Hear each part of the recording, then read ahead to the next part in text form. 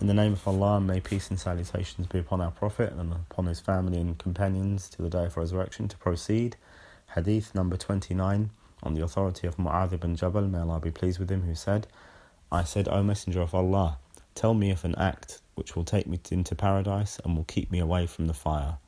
He, peace and blessings be upon him, said, You have asked me about a great matter, yet it is one that is easy for those whom Allah makes it easy.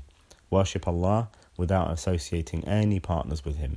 Establish the prayer, pay the Zakah, the charity, fast in Ramadan, and make pilgrimage to the house. Then he, peace and blessings be upon him, said, Shall I not guide you towards the means of goodness? Fasting is a shield. Charity wipes away sin as water extinguishes fire, and the praying of a man in the depths of the night. Then he, peace and blessings be upon him, recited, Those who forsake the ayah in the Quran, those who forsake their beds to invoke their Lord in fear and hope, and they spend charity in Allah's cause out of what we have bestowed upon them. No person knows what is hidden for them of joy as a reward of what they used to do. Then he, peace and blessings be upon him, said, Shall I not inform you of the head of the matter, its pillar and its peak? I said, Yes, O Messenger of Allah. He, peace and blessings be upon him, said, The head of the matter is Islam. Its pillar is the prayer, and its peak is jihad. Then he, peace and blessings be upon him, said, Shall I not tell you of the foundation of all of that? I said, Yes, O Messenger of Allah. So he took hold of his tongue, and he said, Restrain this. I said, O Prophet of Allah, will we be taken into account for what we say with it? He, peace and blessings be upon him, said, May your mother be bereft of you, O Muadh. Is there anything that throws the people into the hellfire upon their faces or upon their noses, except the harvests of their tongues? It was related by Tirmidhi, who said it was a good and sound hadith. So this is a lengthy hadith which has many points of benefits, and there is a good deal of depth of explanation of this hadith. So in this hadith we see that Muadh bin Jabal, he asked the Prophet, peace and blessings be upon him, about actions that will benefit him, and actions that would enter him the Jannah, the paradise. And the paradise is the place which Allah subhanahu wa ta'ala has prepared and created for his righteous slaves.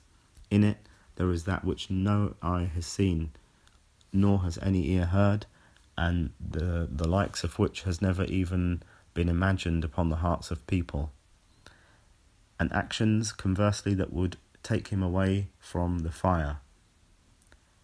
And the fire is the place which Allah Azza wa Jal has created and prepared for those who disbelieve in him. And in it is a tremendous torture and punishment, and it is something that is known well in the book and the sunnah. May Allah subhanahu wa ta'ala grant us with the paradise, and may he grant us staying away from the fire. So he asked about this due to the importance of this matter, and it's appropriate for every believer for this to be their utmost priority, to do those things that enter them into the Jannah and take them away from the fire. As I mentioned, there are many points of benefit in this hadith. So what we will do, we'll have a look at just some of the fawaid, the benefits of the hadith, rather than the explanation, because that will be long. So from the benefits of the hadith, we see the enthusiasm of the Sahaba in wanting to do those actions and know those actions that would admit them into the paradise and take them away from the fire. One of the benefits as well is that we believe in the paradise and the fire, and it's the belief of the people of the Sunnah that they are created and they are there now. They are created and they exist at the moment, and they will never cease to exist. They are eternal abodes. May Allah Azza wa Jal give us the highest of the paradise.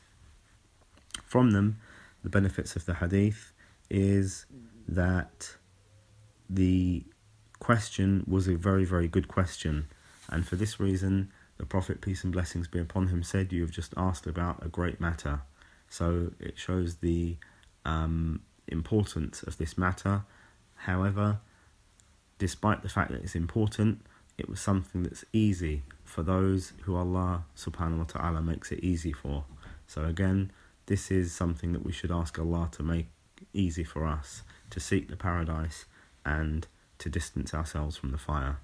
From the benefits of the hadith is that the first thing that a person should do, and the greatest thing, is to make tawheed or oneness of Allah and have sincerity in their religion to Allah, where the Prophet, peace and blessings be upon him, said, worship Allah without associating any partners with him.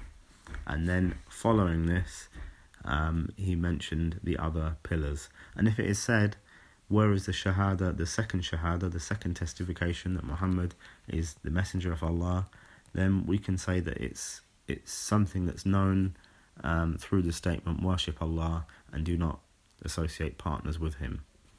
And we benefit from this hadith that zakah is mentioned first before fasting.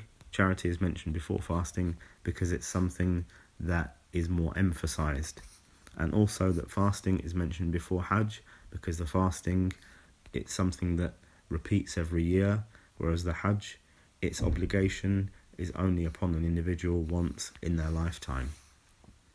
And we see from the benefits of this hadith the reiteration of the pillars of al-Islam. So they are mentioned here. We also see some of the teaching of the Prophet, peace and blessings be upon him, where he asked a question to the questioner, shall I not point you to the doors of goodness? And this was to create anticipation and a desire to learn on part of the questioner.